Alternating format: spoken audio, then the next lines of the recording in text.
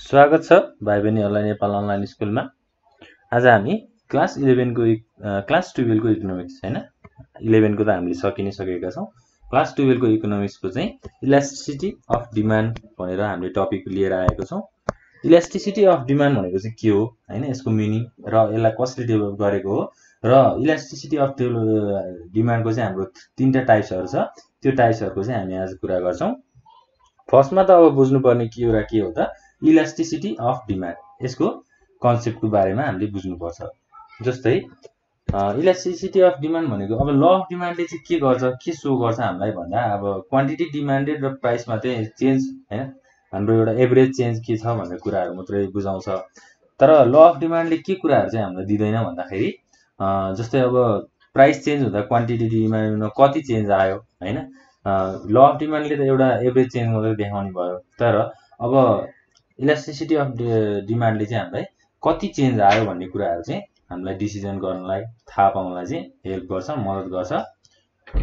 अब मेन भनेको चाहिँ the concept of elasticity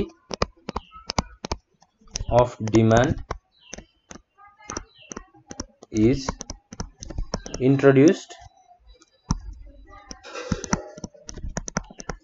introduced by व𝗵् marshal.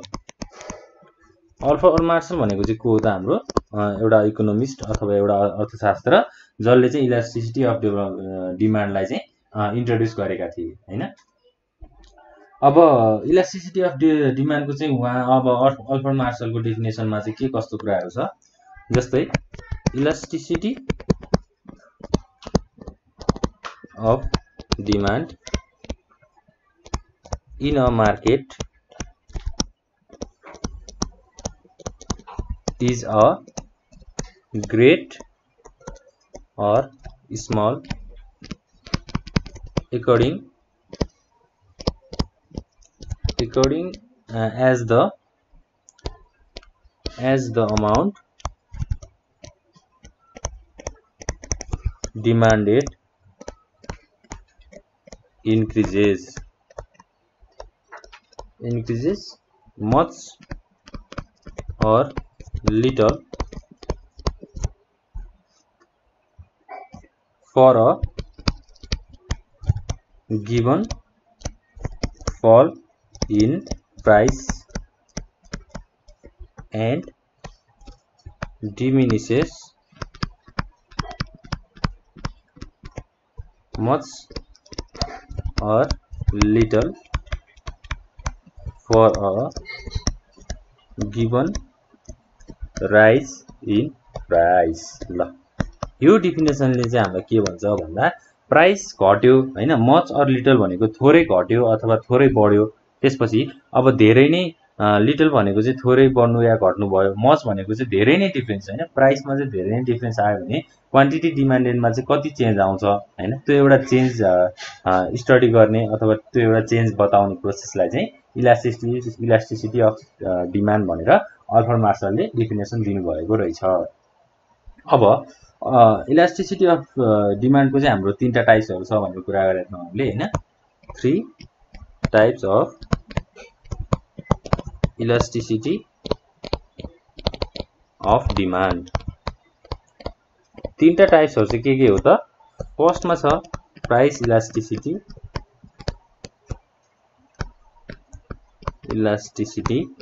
हैन, त्यसपछि सेकेन्डमा छ इन्कम इलास्टिसिटी र थर्डमा छ क्रस इलास्टिसिटी। यो तीनटा चाहिँ हाम्रो के हो त इलास्टिसिटी अफ डिमान्डको चाहिँ टाइप्सहरु। अब आज हामी फर्स्टमा के कुरा गर्छौं त भन्दा प्राइस इलास्टिसिटी अफ डिमान्डको कुराहरु गर्छौं। फर्स्टमा चाहिँ प्राइस इलास्टिसिटी अफ डिमान्ड। अब यसले चाहिँ के भन्छ त, प्राइस इलास्टिसिटी अफ डिमान्डले चाहिँ के भन्छ भन्दा यसलाई चाहिँ डेफिनेसनको माध्यमबाट चाहिँ के भन्न सकिन्छ भन्दा it is the रेस्पोन्सिभनेस of demand for a product to change in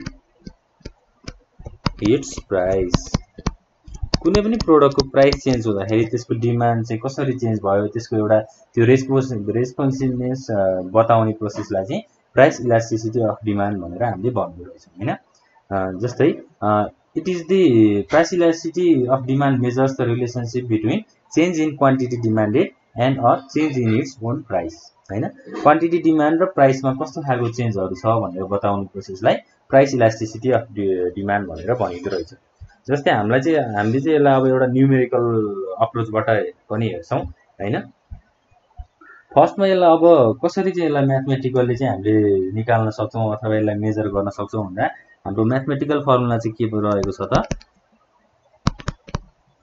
proportionate change in quantity demand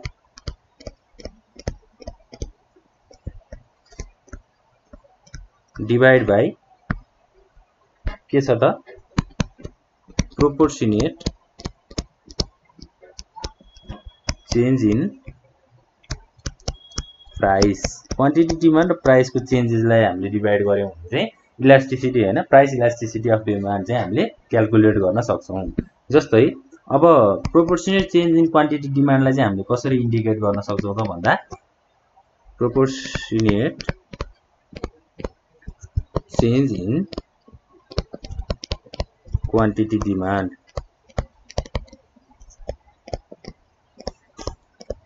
is equal to quantity change in quantity divided by quantity है ना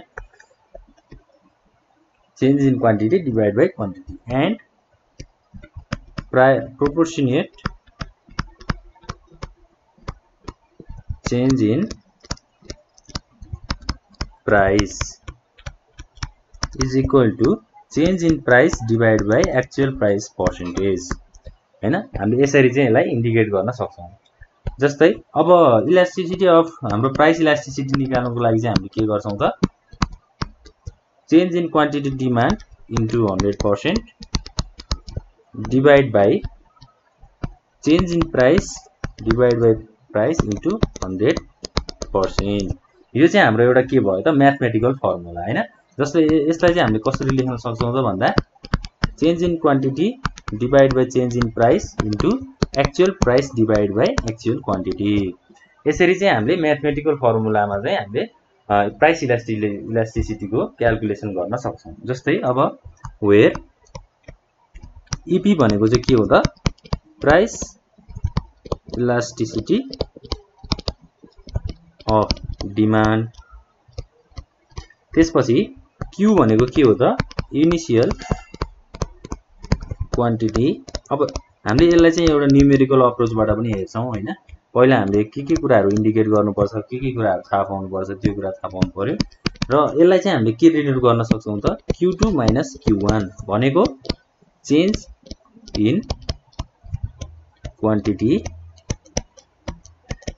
डिमान्ड क्वान्टिटी डिमान्डको चेन्जलाई चाहिँ हामीले यसरी इन्डिकेट गर्न सक्छौं त्यसपछि P भनेको initial price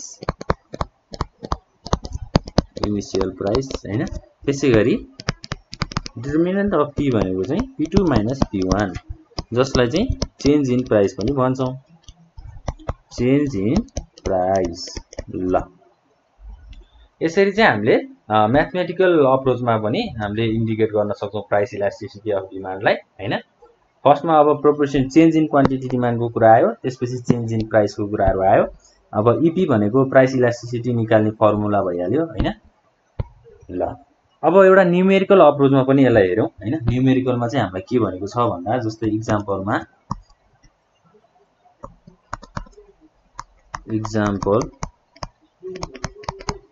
find the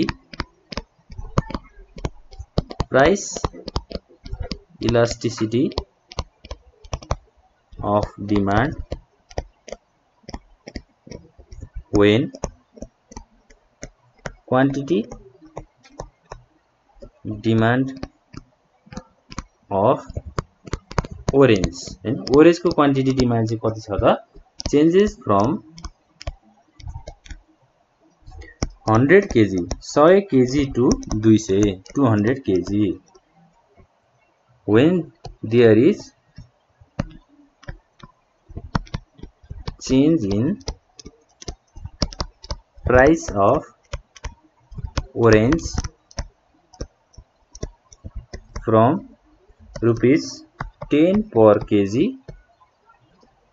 to rupees 5 per kg हैन। अब एउटा सुन्तलाको मूल्य चाहिँ हाम्रो 10 रुपैयाँबाट 5 रुपैयाँमा घट्यो भने हाम्रो क्वान्टिटी डिमान्ड चाहिँ कति गयो त 100 केजीबाट 200 केजीमा पुग्यो भनेपछि अब यसलाई हामीले न्यूमेरिकल अप्रोचबाट प्राइस इलास्टिसिटी कसरी निकाल्न सकिन्छ त भन्दा सुरुमा हामीले गिवन लेख्नु पर्यो। गिवन हामीलाई के दिएको छ त इनिशियल क्वान्टिटी डिमान्ड कति छ त Q1 इनिशियल क्वान्टिटी डिमान्डलाई चाहिँ हामीले Q1 भनेर लेट सपोज गर्छौं 100 केजी हैन। इनिशियल भनेको 100 छ त्यसपछि फाइनल क्वान्टिटी कति छ त final quantity demand Q2 final quantity डिमान्डलाई चाहिँ हामीले Q2 भनेर सपोज गर्छौं त्यो चाहिँ 200 केजी छ। त्यसैगरी इनिशियल प्राइस कति छ त इनिशियल प्राइस भनेको फर्स्ट को प्राइस कति छ त 10 हैन। त्यसपछि फाइनल प्राइस घटेर कतिमा आएको छ फाइनल प्राइस P2 चाहिँ रुपीस 5 ल 10 रुपैयाँबाट 5 रुपैयाँ भनेपछि 5 रुपैयाँ घट्न आयो हैन। 5 रुपैयाँ घट्ने बित्तिकै 100 केजीबाट 200 केजी सम्म चाहिँ प्राइस त्यो क्वान्टिटी चाहिँ डिमान्ड भयो ओरेन्जको चाहिँ डिमान्ड भयो सुन्तलाको भनेपछि यसलाई क्याल्कुलेट गर्दा here change in quantity demand is equal to Q2 minus Q1 जस्तै हामीले माथि फर्मुला लेखेको थियौ नि चेन्ज इन क्वान्टिटी को फर्मुला के रहेछ Q2 minus Q1 Q2 minus Q1 भनेको कति हुन्छ त 200 माइनस 100 केजी भनेको 100 केजी आयो हैन। 100 केजी आइसकेपछि अगेन चेन्ज इन प्राइस को फर्मुला पनि के हो त हाम्रो final price minus final price P2 minus initial price Q1 ल अब P2 माइनस P1 भनेको 5 माइनस 10 छ हैन।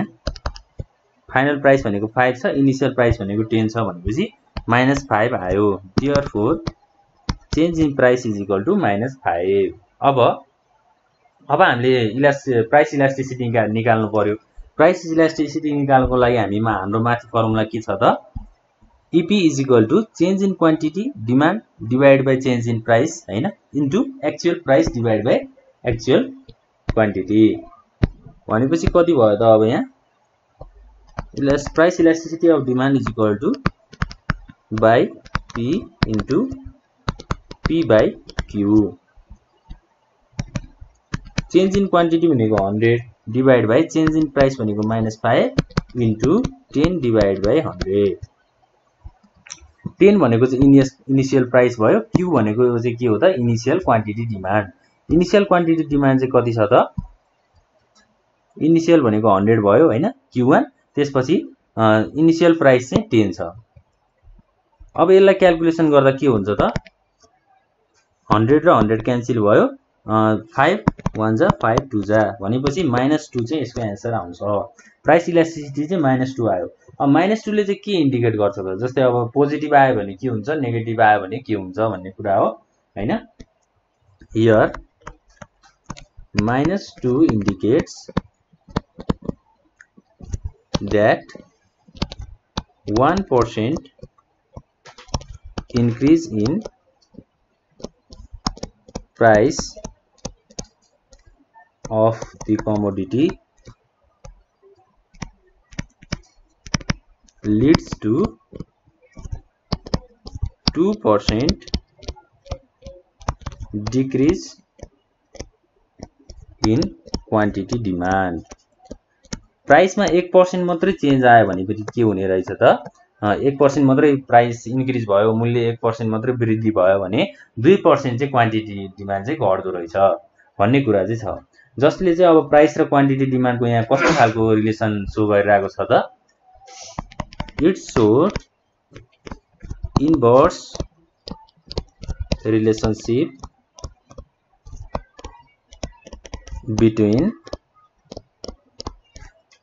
प्राइस एन्ड क्वान्टिटी डिमान्ड हैन। प्राइस र क्वान्टिटी डिमान्डको चाहिँ एउटा इन्भर्स रिलेसनशिप चाहिँ सो गरेको छ हैन। जस्तै माइनसमा आयो भने चाहिँ प्राइस बढ्यो भने क्वान्टिटी डिमान्ड घट्छ भन्ने कुराहरु चाहिँ छ है त। ल यसरी चाहिँ अब क्वेशन्सहरु अरु पनि थुप्रै छ हैन। बुकमा पनि हामीले प्रशस्त रूपमा क्वेशन्सहरु पाउँछौं। एक्जाममा पनि हामीलाई सोध्ने प्याटर्न भनेको चाहिँ लगभग यस्तै नै हो हैन। यसरी नै एक्जाममा क्वेशन्सहरु सोधिरहेको हुन्छ र हामीले यसलाई यसरी नै सल्भ गर्नुपर्छ। ल अब हाम्रो प्राइस इलास्टिसिटी अफ डिमान्डको कुराहरु पनि भयो हैन। अब प्राइस इलास्टिसिटीको चाहिँ हाम्रो डिग्री, त्यसपछि प्राइस इलास्टिसिटी अफ डिमान्डको पनि टाइप्सको कुराहरु छ जुन चाहिँ हामीले अर्को क्लासमा एकदम डिटेलली स्टडी गर्छौं। आजको लागि चाहिँ हामी यति नै गर्छौं। यो यस्तै खालको क्वेशन्सहरु अरु पनि एकचोटी प्र्याक्टिस गर्नु होला हजुरहरुले हैन। हामी अर्को क्लासमा भेट्ने छौं र कुनै पनि कन्फ्युजन भयो भने कमेन्ट बक्समा कमेन्ट गरिदिनु होला। हामी सकेसम्म हजुरहरुलाई एकदम राम्रो सोलुसन दिने प्रयास गर्छौं। यति भन्दै आजको क्लास यही इन हुन्छ। Thank you.